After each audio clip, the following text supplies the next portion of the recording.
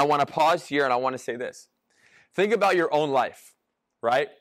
As a Christian. Think about all the things that you struggle with, the sins, the issues, the emotional problems, whatever the case may be, that you struggle with, that I struggle with. Take that category and then put it against what you know in Scripture Jesus calls us to. For instance, he calls us not to be selfish, to not to be greedy, to turn the other cheek, to lay down our life for one another, to lay down our lives and pick up his cross, right? How many times in your life do you find yourself in a position where you are trying to overcome sin, overcome certain things, but somehow at the end of the day, never seem to overcome something? Well, my suggestion to you, and what I think the biggest takeaway that we're going to see here in taking part of these spiritual disciplines, that Jesus himself, who was different, who did complete all those things, is that when we practice and we do the things that Jesus did, we will see victory and actual change in our lives. Okay? When I wrote here, these work in tandem with the Holy Spirit, a lot of times we think that we're going to pray about something and it's going to go away. We think we're going to pray and ask the Holy Spirit, God, change this desire, change this. But then we don't change anything in our lives and we expect for some reason something to change. Nothing does. And then we get frustrated and we fall into the same cycle. Why? Well, it's because it's not just the Holy Spirit. Yes, that's the main driving factor. He's the one who changes us. But it's also your actions in part with that. Okay? So it's both and. Okay. So where do spiritual disciplines fit? Okay? This, if you didn't know, this is a little bit of a theology lesson. I don't know if we covered this in the discipleship class, but this right here on the top of the screen, this is the journey of every single believer, okay? So the first stage is salvation. That's immediately followed by justification, then sanctification, and then glorification, okay? I'm going to go through each one of these.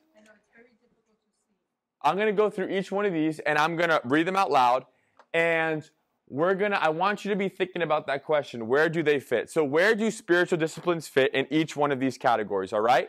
So I'm going to read them and talk about them for a second, and then we will kind of figure out, okay, I'm going to ask you guys, where do you think spiritual disciplines belong in this journey, in our journey as believers, okay? So the first one, salvation.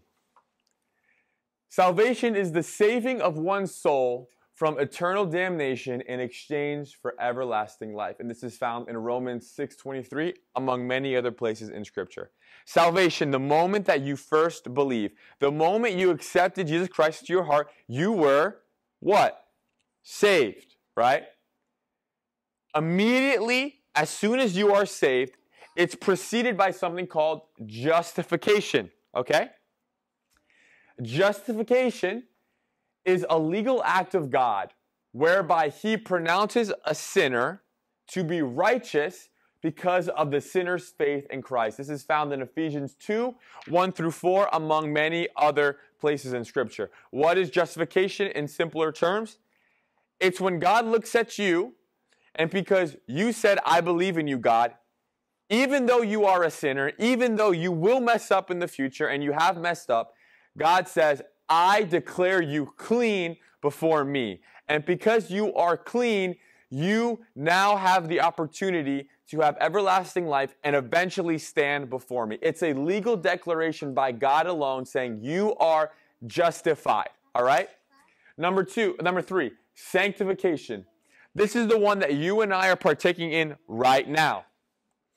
The lifelong process in which a believer is set apart from the world and becomes more and more holy through the power of the Holy Spirit. 2 Peter 3:18.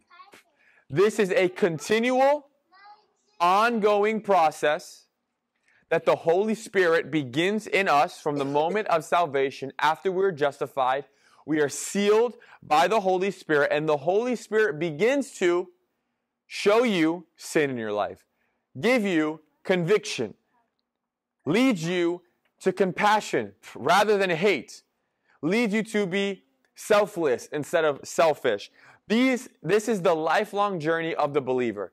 Sanctification, becoming more like Christ, okay? And the Holy Spirit is the one that changes our hearts over time.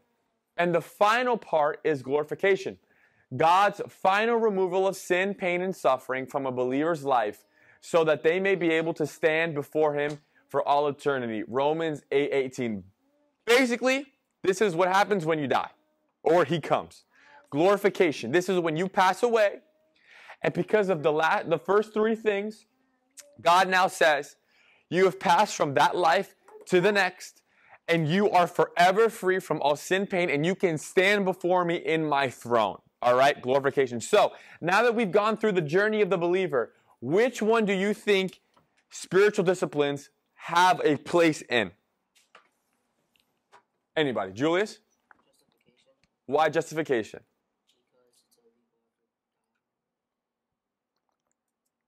Explain that a little bit more. Oh, no, wait. I gotta think, hold up. Okay, D'Angelo? Sanctification. That's correct. Sanctification. So, why in sanctification? One, we established that spiritual disciplines work in tandem with the Spirit. And if the Spirit of God is the one sanctifying us, then that means there must also be something that we have to contribute to our own holiness, to our own process of becoming holy, pardon me, all right? So it's in sanctification. I want to talk about this and I want to digest this a little bit. And this is something that I think is really cool. Because like I said, can anyone tell me when I mentioned the word flesh, okay, I said there are two avenues that flesh can be used. One is not action, yes, but two basic words. And they're opposites of each other. Good and bad. Okay? Here, understanding that there's good and bad, and like you said, Lydia, that there's action. When he talks about the flesh, it means doing something. I want us to read this very famous verse, a couple verses in Galatians 5, that if you look in your Bibles, you'll see it titled Life by the Spirit, or Life through the Spirit. But I want you to see how the theology of the Bible, the biblical theology, actually presents a balance between the Spirit's work in our lives and your ability to do something as well, okay? For my little color coding here, black, bold black is going to be both. Blue is the flesh and red is the Spirit, all right? Okay, so let's go through this really quickly. Galatians 5:13 through 19, how does the Holy Spirit and spiritual disciplines work together? So, D'Angelo, can I have you read verse 13, please? You, my brothers and sisters, were called to be free, but do not use your freedom to indulge the flesh. Rather, serve one another humbly in love. All right, so in that first verse, we see a couple things. You, my brothers and sisters, were called. Somebody yell it out. Which part of the Trinity draws you to the Father? The Spirit of God. It's highlighted in red. The Spirit is the one that calls you, right? Draws you to the things of God. To be, what? What's that first word? Free. Now, that word freedom is in relation to two things. Physical freedom, which means you can literally do anything you want, okay? You have been, through the Spirit of God, been given freedom to make any choice you want. But you also have been given spiritual freedom. And this is important. Why? Because where there's physical freedom to do anything, to choose, prior to Christ, you are a slave to sin, which means you do not have the power, apart from the Holy Spirit, to choose good. But because you were called and you've been made free physically, you've been made free spiritually, right? Which means now you have the freedom to do what you were not able to do, which is choose Christ. Choose good.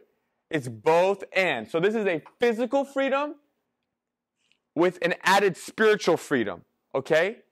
Then it says, but do not use your freedom, once again, both physical and spiritual, to indulge in the flesh. What does indulge in the flesh means? To dive into. To dive into? Exactly. The word indulge there actually means to complete. What this is saying is the spiritual freedom, the physical freedom that you've gotten, you have a responsibility and you have a choice. Do you physically, literally with your body, as we've established, indulge, take part in, do, act according to what your flesh, your body wants to do? Or rather, serve, literally meaning, if there is a plate of food here and Andrea's hungry and we're here and we're eating at church and she asks for food, it literally means, let me serve, let me act, let me serve somebody else. Physically speaking, this isn't some super deep spiritual thing. A lot of times we read it as this big spiritual thing. Live by the Spirit, walk by the Spirit, serve each other, love each other. Yes, the Holy Spirit is one that calls us there. Yes, He gives us the freedom. He makes us free to do those things. But also, literally, physically, submit your body to serving and loving. All right, Guzman, if you can read verses 14 and 15, I would love that. Can you see it? No, I can't. All right, I'll read it out loud for this one.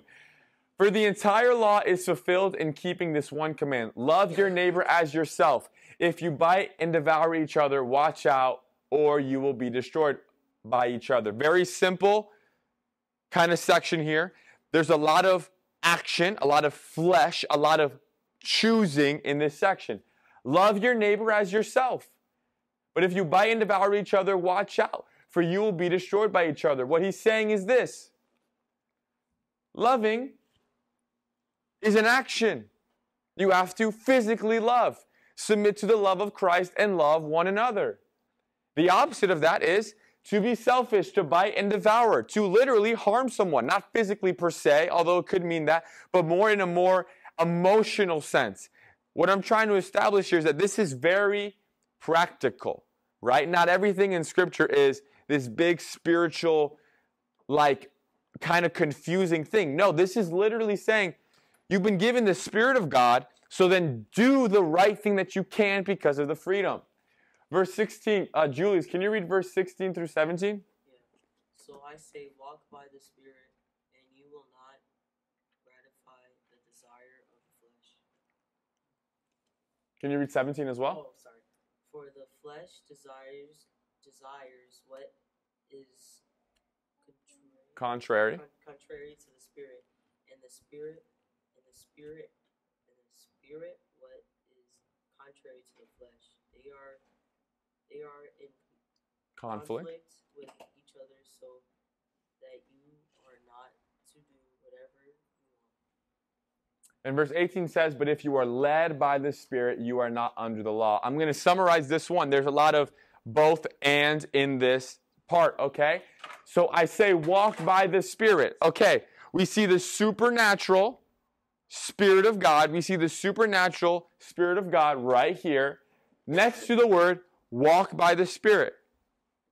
Based on what we're talking about, you don't have to answer out loud, but what do you think that means, right?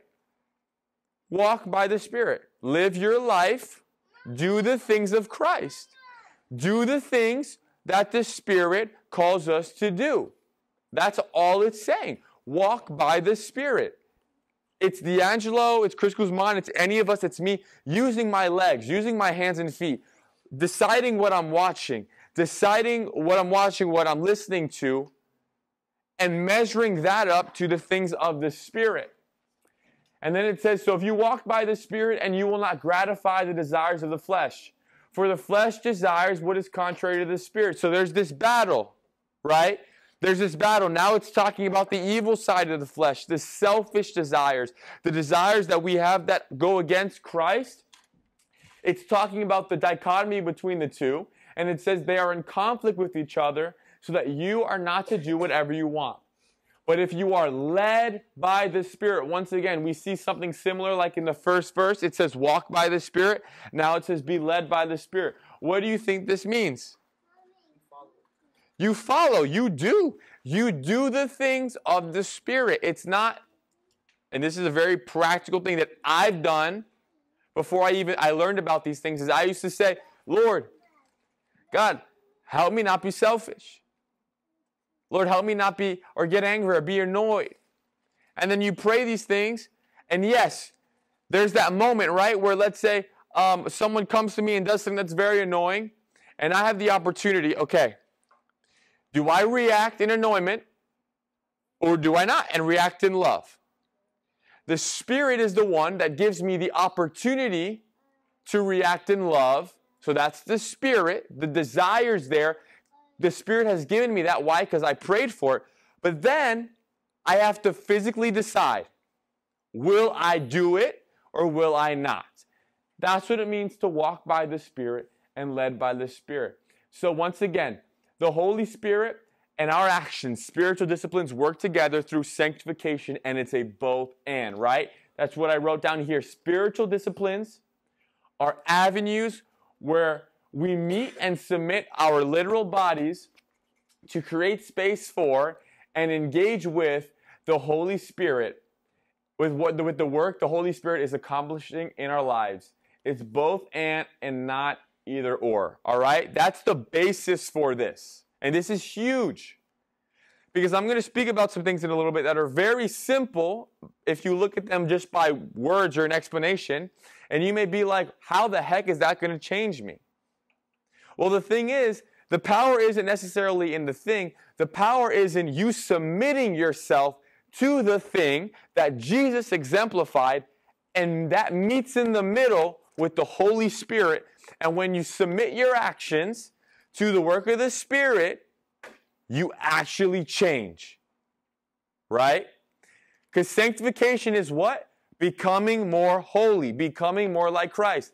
Think about, once again, how many of you in this room are in a place in your walk with Christ where you don't want to be in anymore? You've been reacting the same way. You've been thinking the same things. You've been watching the same things. You've been doing the same things that you've been trying to change for months, for years. And you're like, why am I not changing? It ain't the Holy Spirit. He's not lazy. He's not. It's our actions as believers partnering with that eventually changes, all right? Okay, so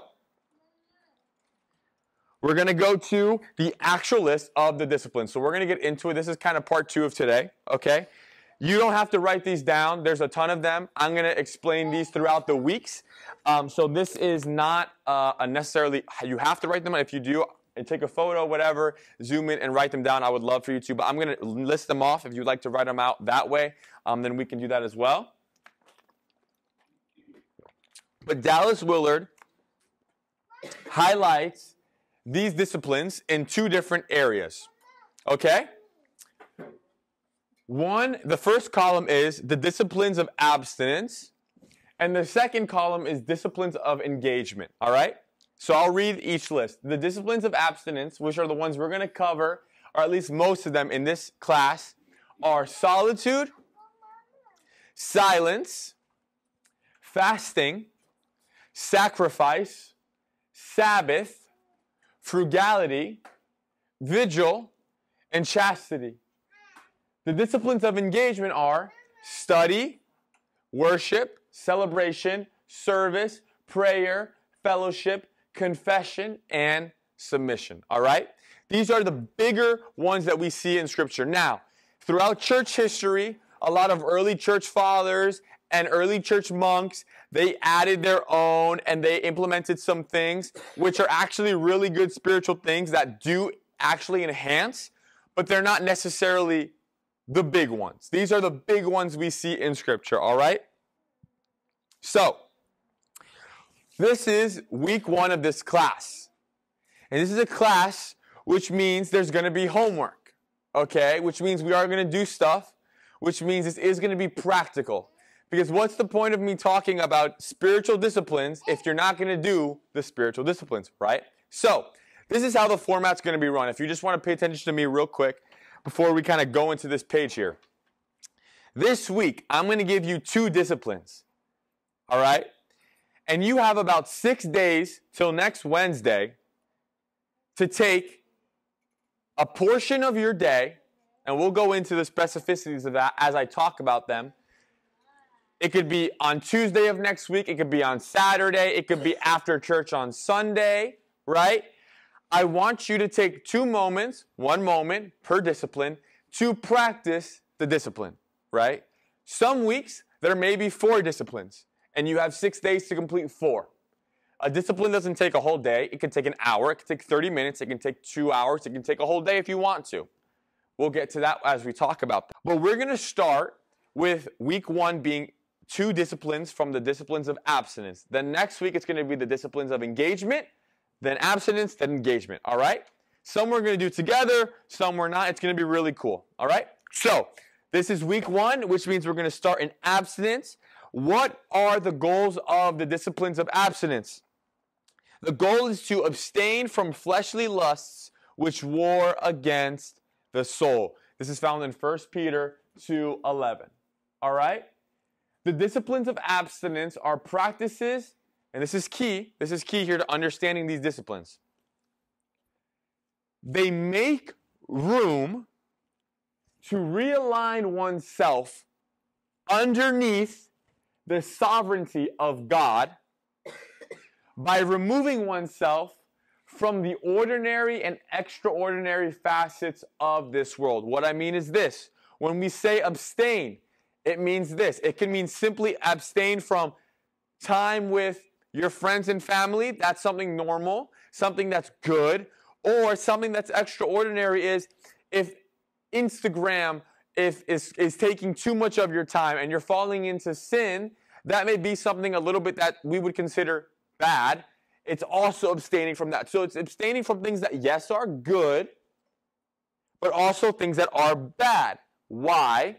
Because when we pull away, when we abstain from the things of this world, we now have an opportunity to realign ourselves underneath Christ. Okay? Jesus himself regularly withdrew and removed himself from the practicalities of this world to realign his heart with his Father's. If Jesus did it, then what makes us think that we can't do it?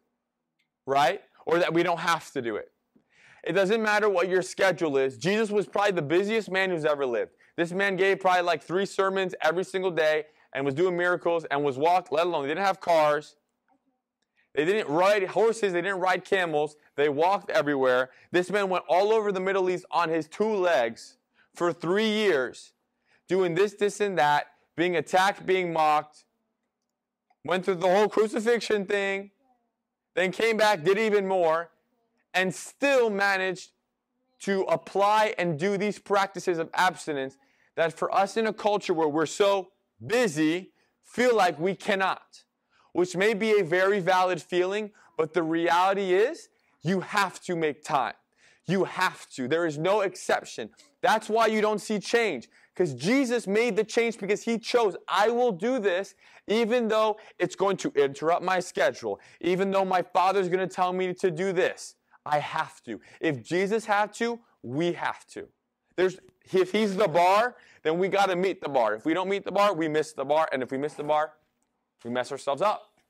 This is from the book, Dallas Willard. This is a great quote. If we feel that any habit or pursuit, harmless in itself, is keeping us from God and seeking us deeper into the things of this earth, then abstinence is our only course. If there's anything that's good and bad that you are partaking in that is taking you away from time with Christ, becoming more like Christ, being the believer that God has called you to believe, you have to abstain.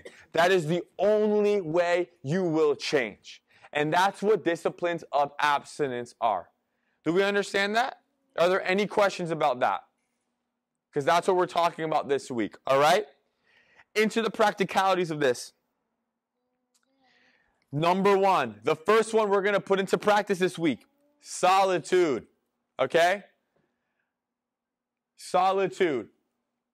What is solitude? Solitude is the intentional avoidance of interacting with others. So if you're an introvert, which I don't think many people in this room are, that will be very easy for you. If you're an extrovert, it may be very hard for you. Solitude is you choosing, in a very practical sense, it's Julius asking me to hang out and say, I can't hang out with you. I'm going to be alone for the next X amount of time. That's what it looks like and sounds like. Let's look. We're going to look about this more, but just to bring it up, what did Jesus do? Jesus always left. he would withdraw. He would do a miracle. He would perform. He would speak. And then where it was, he was found by himself somewhere praying to God, spending time alone. Solitude, intentional avoidance. It's denying oneself of companionship and any thoughts, emotions, or actions that come with interaction. Because it's not about saying that like, okay, my interaction with my brother is bad. No, it's a good thing.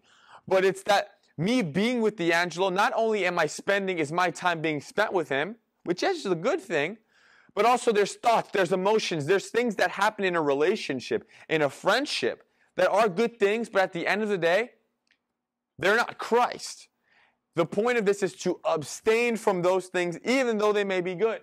Number 3, it's choosing to be alone so that one can dwell on that solitude, alone experience with Christ. It's not just, I'm being alone.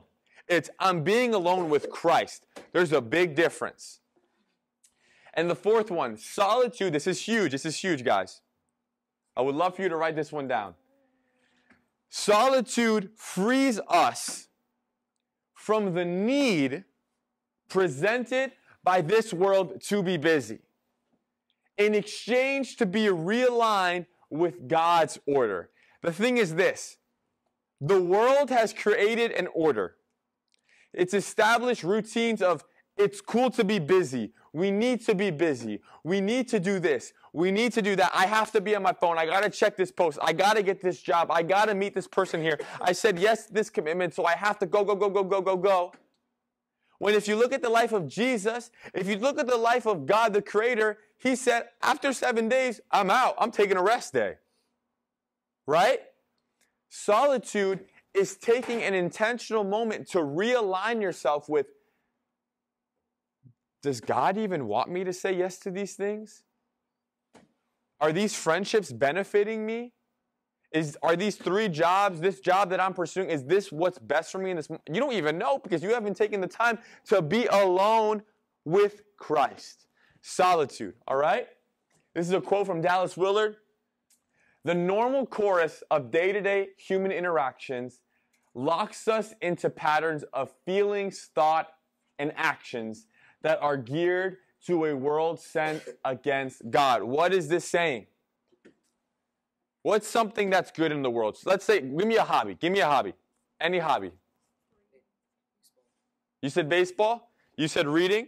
All right. Is reading bad? Yes or no? Is baseball bad? Yes or no? But at the end of the day, let's take baseball for example. Is baseball bad? No, we've established it's good. But it's tethered to what? This planet. It's a good thing that stems from this world. And if we know the overarching theology in the Bible of the world, of the issues of the life we live in, we know that even though there are many good things in this world, there are things that are God-inspired and God-created. Yes. Enjoy those, and we'll get to that when we talk about celebration. But there are good things, and especially bad things, that are rooted in this world. And we want to detach from that to plug back into Christ. All right? And before I go into the next one, how do we do this? How do we do that? How do we practice solitude? I'll tell you. And we'll go more into detail. It literally means, for some people, it's going to be different. You may only have 30 minutes on a Saturday to do this. You may have an hour on a Monday. You may have 2 hours in the afternoon. You may have 15 minutes when you wake up. How do you practice solitude? You go somewhere alone. It's pretty simple. And you say, God, I'm here with you. No one else is here with me. And the point isn't to hear God's voice. It's not a time of prayer where you're asking God, Lord, speak to me. I'm alone now. No. It's you learning what it looks like and to be okay with being alone. Think about that. How many of us have an issue, per se, being alone? If you're an introvert, you're chilling and you love to be alone. But the difference between an introvert who likes to be alone in solitude is that an introvert likes to be alone to please themselves. Solitude is rejecting the self part of it and saying, I'm doing this for my betterment, and saying, I'm doing this with Christ. And it's sitting alone by yourself. Go for a walk in the woods. Go in your room and say to your family, I'm by myself. Don't talk to me for 15 minutes. Go on a car ride by yourself and say, God, it's simple. It's literally closing the door and saying, God, I'm here with you and I'm alone. And learn to be okay with that. And watch in the removal of things to do, watch God give you visions. Watch Him speak to you. Watch Him minister to you. Watch Him change your heart. But it's not going in saying like, God, I want you to speak to me about X. No, just be alone with Him. Be alone. That's solitude. The second one that we're going to practice this week is silence. And these two go together. A lot of times you hear theologians talk about silence and solitude as kind of one thing, okay? Silence. What is the discipline of silence? Silence is when we close ourselves off from sound. Silence makes solitude, what we just talked about, a reality, okay? They go hand in hand. Silence truly provides an opportunity to make it just you and God. By stripping oneself of all external noise encountered in our daily lives, one's thoughts are left against the backboard of Christ and are exposed and then vulnerable to change. This is where the change happens, right? What is silence? It's going somewhere with no music, no voices, no nothing. A lot of times we like to go, I don't know if this is anybody who likes to spend time with the Lord with music on, maybe worship music on or whatever. Like that's a pretty normal thing. But silence is not only being alone, but it's being alone in silence with Christ. I love this quote that Dallas Willard here says. Let's read it together. It says this, and in that quiet, this is talking about the very simple nature of this discipline. It's not some, like I said, God isn't going to necessarily, the goal isn't to ask God, give me this vision from you. It's very simple, and that's what Dallas Willard is going to say here. And in that quiet, what if there turns out to be very little to just us and God? What if there's just that? There's nothing more. It's just me with God in silence. Think what it says about the inward emptiness of our lives. If we must always turn on the tape player or radio to make sure something is happening around us. We are addicted to interaction. Forget your phones. We all know we're addicted to our phones. That's not an issue, right? We all know Facebook, Instagram. We all know we're addicted to those things. But also think about it. You're addicted to, if you don't have Instagram on your phone, you're dying to talk to somebody. You're dying to go make food. You're dying to listen to music. You're dying to go read a book. You're dying to go for... We're addicted to interaction. We're addicted to sights and sounds. What silence allows us to is to not only be alone in solitude, but pull away. Think about it this way. If I call my brother's name, if I say, D'Angelo, what's going to happen in his brain? Not only is D'Angelo going to hear my voice, his mind is also going to begin to figure out why am I calling him. He's going to decide whether or not he wants to come. He's going to think about X, Y, and Z. All these things come with just sound. Scientists actually say when someone's dying and someone dies, their ability to hear is one of the last things that fades away. After sight, after feeling, it's the ability for the brain to process sound. What is silence? Silence is stripping us away from the noise of the world to be alone, to just be with Christ, and to hear Him. All right? That's what silence is. Why are we doing this? I talked about this in the beginning. I said pay attention to this thread. Okay? Why are we talking about silence and solitude? Why are we talking about these disciplines in the first place? Through partaking in these disciplines, in these spiritual disciplines, you and I can actually partake in the way of Jesus. We can partake in how Jesus lived His life. That's why we're doing this, to be more like Jesus. Jesus himself was led by the Spirit into the wilderness, Matthew 4:1. He went out to a desolate place, Mark 1:35, and Luke 4:42, and went up to the mountain to be by himself, to pray alone, Matthew 14:23. These are things Jesus did regularly. And he was the Son of God, God incarnate. You would think he wouldn't need a rest day, but Jesus needed a rest day. Jesus needed 20 minutes alone, away from people, with no sights or sounds before him, to realign himself. I think about the story of him in the garden before the crucifixion. I spoke about that a couple weeks ago on Sunday when we talked about Father's Day, right? Jesus was able to hear the will of the Father so clearly. And it was something so excruciating to literally go on a cross and die. He was able to hear that so clearly, and also hear that the Lord, that his Father God wanted him to do that more than that. There was no other option. He got that clearly from his Father. Clearly from his Father. How was he able to do that? If you read the story, it says this. He took his disciples into the garden, and then he said, you guys stay here and pray. And then it says, Jesus went on a little bit farther by himself and prayed. Then he went back, his disciples were asleep, and he said, get up, pray that lest you fall into the temptation. He left them there, and then he went back. He said, then he went a little bit farther by himself and prayed with his Father. And that's when God said, this is what you got to do. And he said, Lord, if it's your will, take this cup from me, but God, your will, not mine. He was alone by himself in the dead of night with no one to see, with nothing to hear. Silence and solitude. This is why we're doing this, guys, because there's change that needs to happen in your life, in my life, that we've been relying on past practices, past ideas, what we think is supposed to happen. But in reality, it's something as simple as partaking in these disciplines and partnering with the Spirit of God wants to do in us, all right?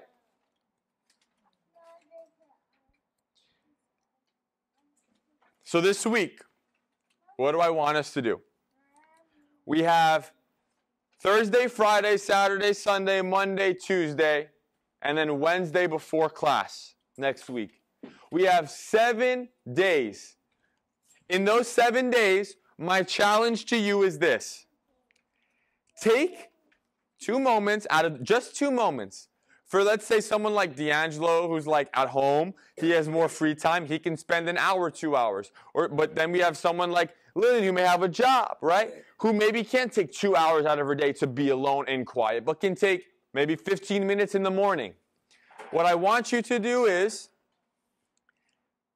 take 2 moments where you will practice both silence and solitude at the same time, okay?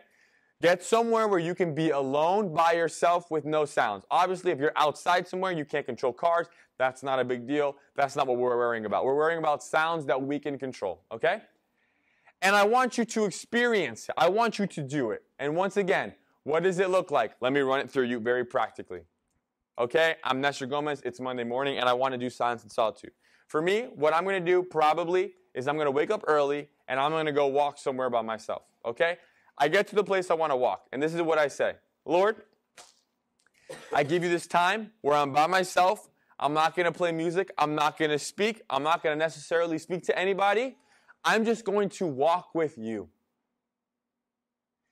And you do what you want to do. You minister to me the way you want to minister to me. And then I'm going to walk for 30 minutes, and I'm going to go back to my car and go home and continue on the rest of my day. Now, what I want you to be doing is I want you to analyze. Does the Lord put a Bible verse in your head? Does the Lord speak to you about a topic? Does he give you an idea? Or maybe he doesn't. Maybe it's just dead quiet. But what I want to warn you is this, especially for the overthinkers in the room. 2 things will happen. 1, you will try and finagle something to happen. You will try and ask God something, and you will try and get some sort of whatever because you feel like nothing's happening. The point, once again, isn't to get something from God. It's to be with God. And when you be with God is when you're changed. The second thing is this. You may not interact and ask God or talk to God or try and make something happen, but this is what's going to happen. your worst thoughts will probably come up.